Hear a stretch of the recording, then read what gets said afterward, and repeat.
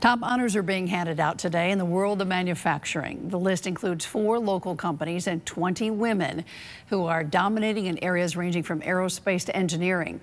News 8's Ken Houston takes a look at that.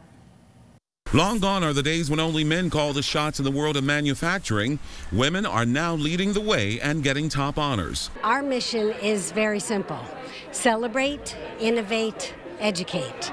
What we do is we celebrate Connecticut manufacturers. Now in its 10th year, the American Manufacturing Hall of Fame is honoring 20 women for making a difference in an industry where their contributions were once questioned. There is the misconception that because the environment could be challenging and could be rough physically, that women are not capable of being there, but people forget women build communities. 4 local companies are also being honored. They're being inducted into the Manufacturers Hall of Fame. As women break through the glass ceiling, others are stepping out of the shadow of their fathers.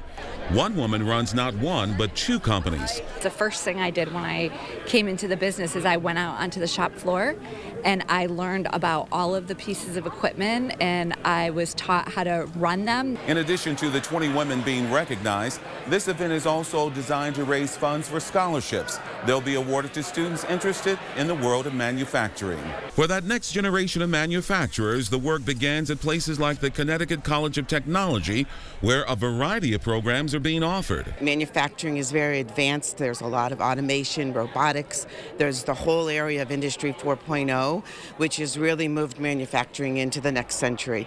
In addition to a quality education, these business leaders agree the real key to the corner office is found in relationships formed with other women in manufacturing. In Farmington, Ken Houston, News 8.